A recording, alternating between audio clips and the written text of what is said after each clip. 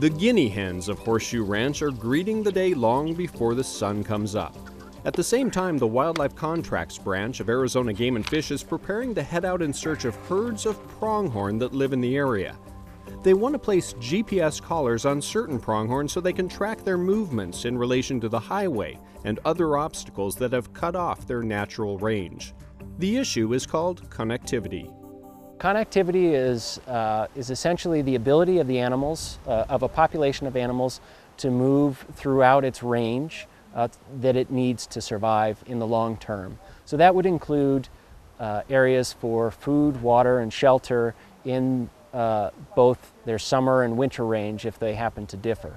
So connectivity is essentially the study of looking at those movements between the resources and within their home range, and looking at the barriers that essentially we've put up that may break those resources apart. The most difficult part of the operation is safely capturing the pronghorn so the collars can be attached.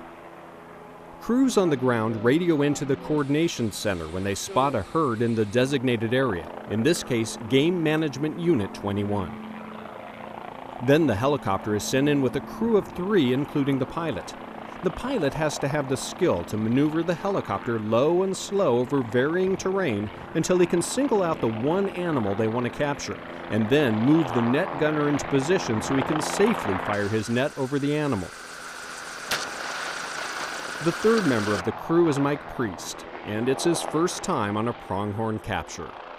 Well, how it works for my part, as we're chasing the pronghorn, I'm sitting there looking for obstacles that the helicopter might run into, or the pronghorn might run into, and then I hear the net gun go off, and the helicopter will swoop around and hover just above the pronghorn, and I'll unbuckle and jump out and make sure the pronghorn's on the ground, cover its eyes, and hold on to it until Larry gets to me, and then from there he'll put a blindfold on, and we'll start untangling it and put hopples on it, and then we'll do the processing, then put a collar on it, ear tag, take its temperature, and then let it go. The data the GPS collars will provide is vital to maintain the health of the animals here. It's important so that we can see how the pronghorn are moving relative to both the highways as far as connectivity goes. Fragmentation is a big concern for pronghorn. They don't cross roads very well. The movement data we're collecting also allows us to make recommendations to the Department of Transportation for when they go to upgrade the interstate, to allow them to make mitigations that will get the pronghorn across the interstate in the appropriate spots. We've done it in a number of locations. We're in varying stages. We've had a lot of success on State Route 260 with elk, and a very, very important success as well on US 93 with bighorn sheep. There are about 200 pronghorn that live in Unit 21, and when barriers such as Interstate 17 cut them off from their natural range, it not only prevents them from reaching the resources they need to survive, but it also affects the genetic viability of the herd.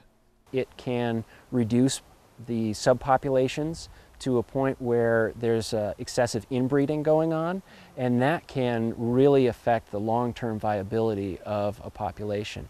You can see a lot of detrimental effects popping up from that inbreeding effect, from those inbreeding effects, and you'll eventually lose each of those subpopulations as they become too small for too long. As Arizona continues to grow, so will the connectivity issues for wildlife. That's why the Wildlife Contracts branch is working with other entities across the state to assure these animals will be here for future generations.